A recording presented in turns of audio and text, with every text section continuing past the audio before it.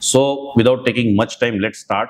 Today we have 𝗖𝗀 with us, and she is engineering graduate. Okay, so welcome 𝗖𝗀. Can you explain about yourself? Yes. First of all, thank you, sir, for giving me this opportunity to introduce myself. I myself, 𝗏𝗫 𝗨𝗀𝗀. I have completed my BE in Computer Engineering from 𝗏𝗫 𝗀𝐻𝗁 School Engineering with the aggregate CGPA of 7.89. I have done my schooling and 12th from Maharashtra itself. Coming to my technical skills, I know about core Java. In that, I know about 𝗶𝗀 collections and 𝗶𝗀 collections and HTML, CSS, and JavaScript. Coming to my family, we are 4 members, including me itself. Yes, that's it. How much you rate yourself out of 1 to 10? How much you rate yourself out of 10? 10 is highest, 1 is lowest. In core Java. Sir, I'll rate myself 7. 7? Okay, no problem.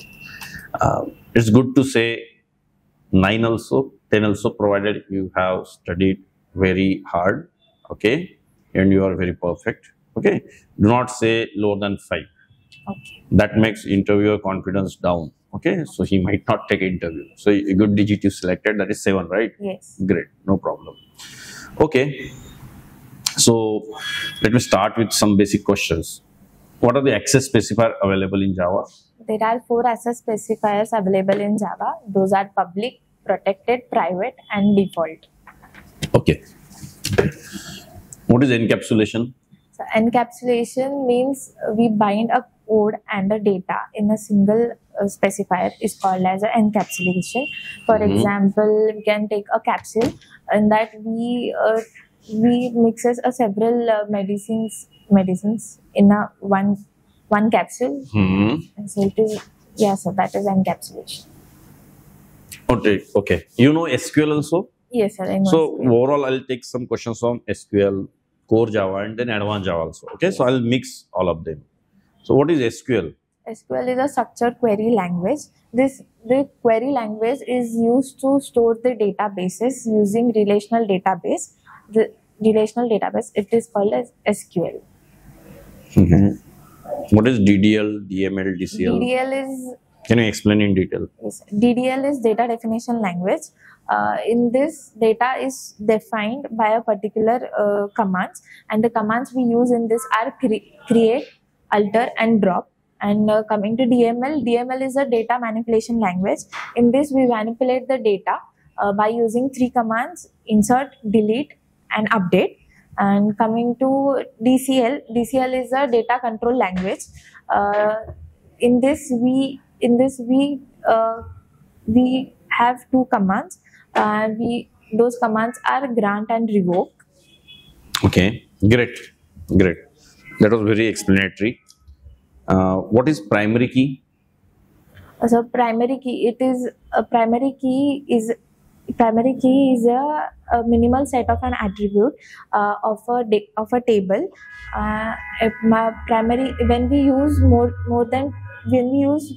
than 1 or 2 primary keys, we need a more space for that, and primary key has a minimal value of 900 bytes.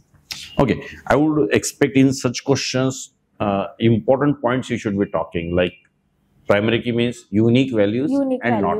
Okay, no problem. What is the difference between string buffer, and string builder? So string is an immutable class, and string buffer and string builder are mutable class. String buffer is an synchronized, and it is thread safe. We can call 2 methods simultaneously in string buffer. String buffer is less efficient than string builder. Coming to string builder is asynchronized. It is not thread safe. We cannot call 2 threads simultaneously in string builder, and it is more efficient than string buffer. Okay, what is string builder? String builder, it is a asynchronized data, and it is not a thread safe. Okay.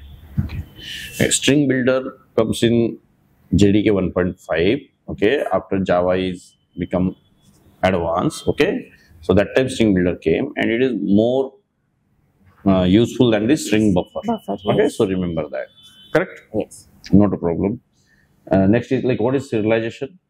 So serialization, it is a mechanism of writing a code. When we write a code, from byte code it converts into object code, and